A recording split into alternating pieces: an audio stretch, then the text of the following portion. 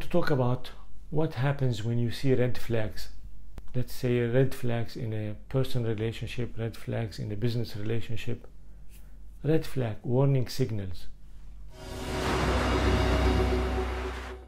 When you see red flags, be very careful. Now, why am I saying this? Because, people have wishes and wants and desires, and they go after something.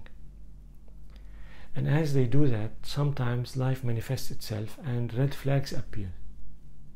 Now, because they're driven so much by their desires and wants and wishes, the pressure is huge on ignoring the red flags and sort of blindly going for what they're looking for.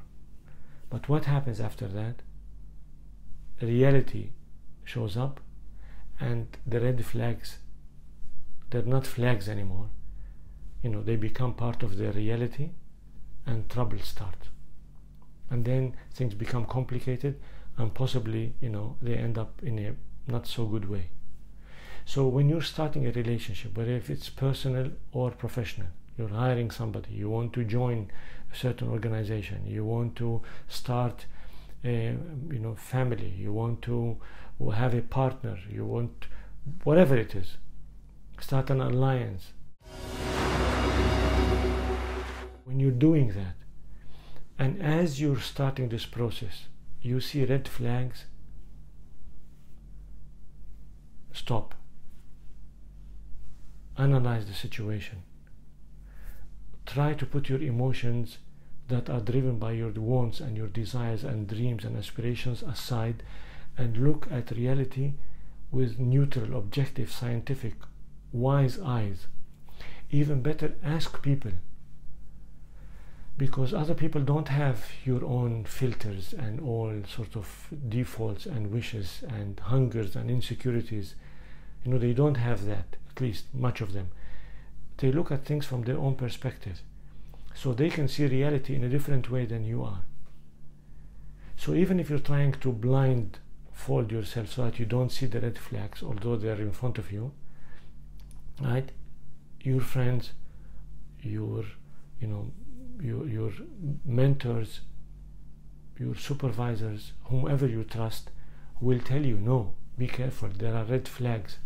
This is not looking good. I see problems ahead.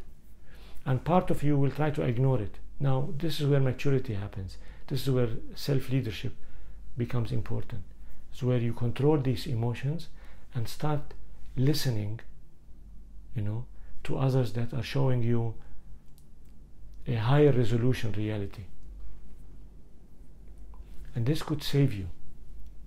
Because what happens is that people try to convince themselves through wishful thinking that no, there are no red flags, I'm exaggerating, or these are just small minor issues that will sort themselves afterwards.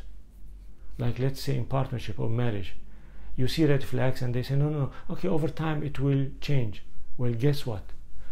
Most often it will change over time, but what you see a red flag now, it will turn to become a serious problem later on. So yes, it will change, but to the worst. So when you see red flags, business, relationship, health, right, immediately stop.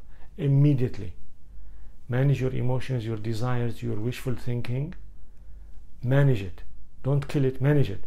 But at least, give your mind, your rationale, other people whom you trust, enough opportunity, a good chance to give you their own perspective, and then measure reality with an open and wise eye.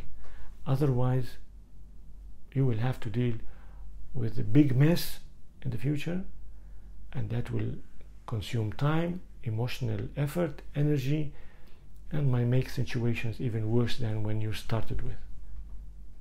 When you see red flags, stop and think.